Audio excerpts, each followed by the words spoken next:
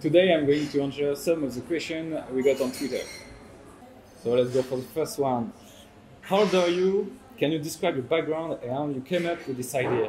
I'm 25. I started coding when I was 13 or 14. At the beginning, just as a hobby. And my first project was to build a CMS, a game CMS, for one of my customers. And I never left the world, the CMS world since then. What is your role within Strapi? As a CPO, my main goal is to lead the vision. I'm getting a lot of insight from the community, from our product pod. I try to align them with our vision and with our roadmap. Eventually, sometimes it's a little bit tricky to do it, but we are trying to accept all the insights we have. So we got a question from Martin. Thank you, Martin. How do you make long-term decisions regarding the framework? The developer experience is the most important thing for us. We know exactly what Strapi should look like in 2 or 3 years. So we are trying to build the product as developers because we are developers, and sometimes we prefer to promote the user experience over the right way to do it as a developer. So I think Strapi is a great balance between both. We have a pretty good developer experience, but also the user experience in the administration panel is very important. And I think that's one of the things that makes the difference right now. How often do you stumble over existing parts that need rewriting that do not fit in your today's vision of Strapi? Very often, because right now, I think you're pretty sure you know it, but we are currently rewriting the administration panel and all the plugin framework. There are a lot of part of the code base that didn't change since the very beginning of Strapi, and I think we have pretty solid base. But we can do far better, and we can improve a lot the code base and specific parts of the project. Go to the next one. Is the vision clear? Is it becoming clearer every day? Yes, the vision is clear and it's becoming clearer every day.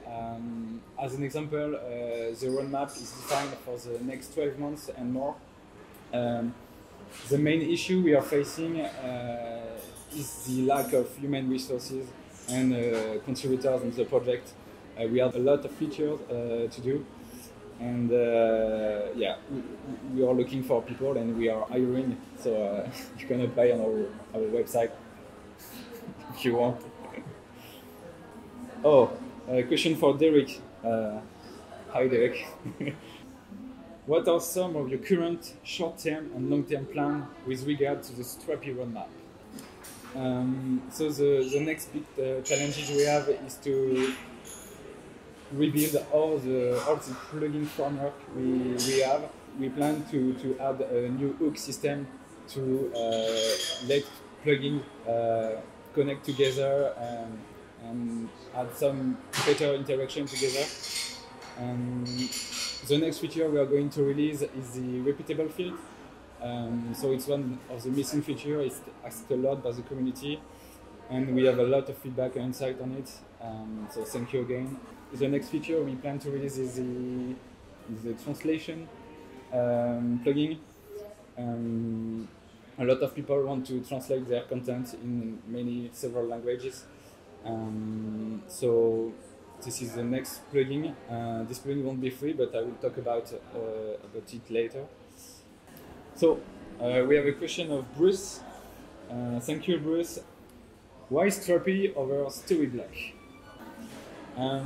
So for this video, when I saw your question on Twitter, I tested the Storyblock block again. So they have a visual approach, which is great, I think, for building websites. But when you, as an headless CMS, when you want to build a mobile app or you want to connect your API with connected objects, I think this approach can be limited. And also Storyblock is a cloud-based solution, so you cannot customize the administration panel, you cannot customize the API.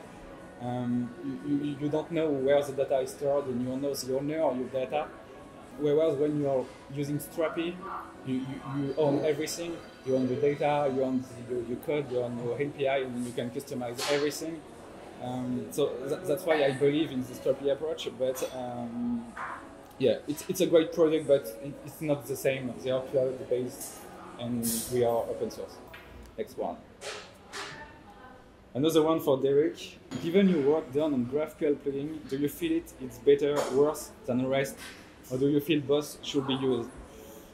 Great question. I think both approaches are great. Really, GraphQL is a super technology, and REST as well.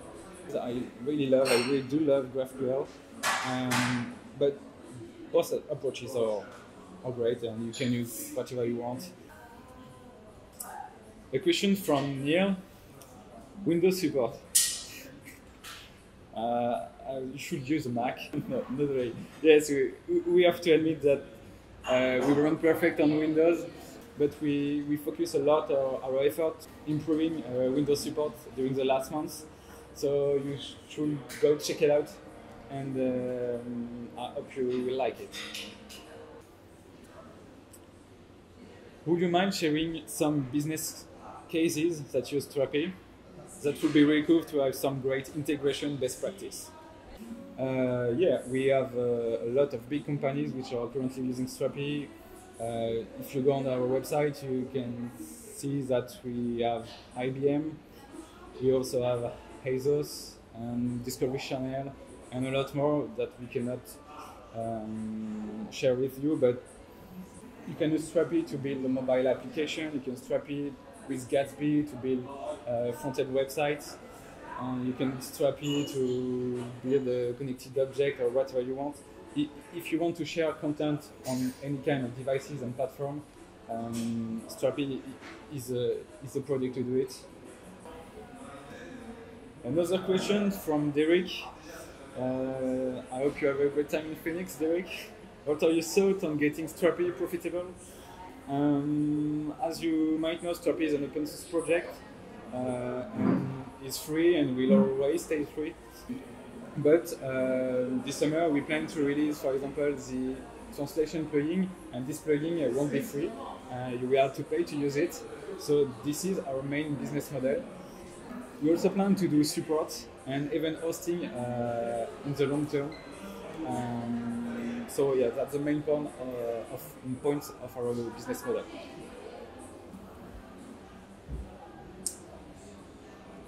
Question from Lopion.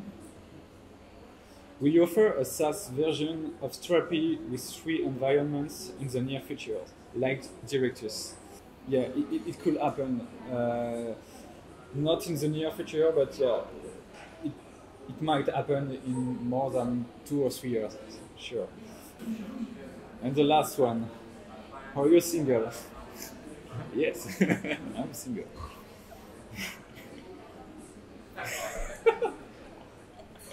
What is that? So, this is the end. Thanks everyone for watching this video. So please leave a comment below and subscribe to our YouTube channel. If you have any question, please ask us on Twitter, Slack, or GitHub. And see you soon. Bye.